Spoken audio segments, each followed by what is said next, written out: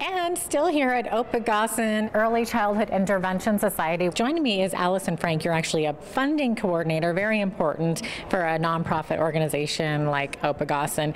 Now, speaking of which, you guys have a fantastic fundraiser coming up, right? Yes, this February 13th, we are hosting our third annual Opokaa'sin Masquerade.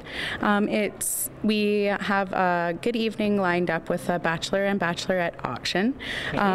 Raffle tickets. We are selling, we're having raffle baskets, about $150 worth of merchandise going in there, and so we're raffling those off, and it's just the little appetizers and dance. We also have First Nations Indigenous Award winner Armond Duck Chief coming to perform for us for the evening, and we're going to end it off with a DJ and dance and just celebrate it also is a formal event. And so it's a good opportunity for people to get dressed up for the night right before Valentine's Day, take your sweethearts out. And if you're single, then there comes the bachelor and bachelorette auction. Exactly. With your you can maybe bid on your date that night. Exactly. Right? You never know. You never know.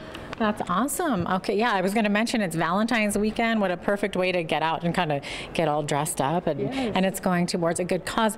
What is your goal in mind for funds?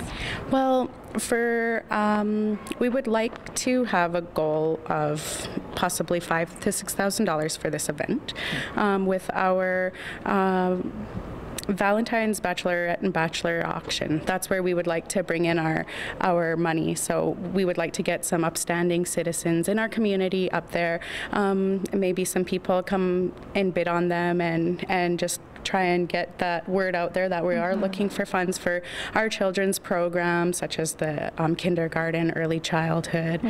So the funds are going for a very good cause.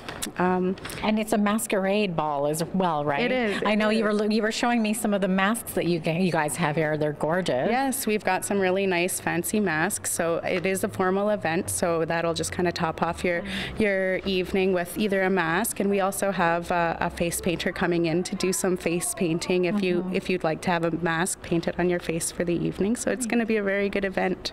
Awesome. Well, Allison, thank you very much for that awesome information about the fundraiser coming up in February.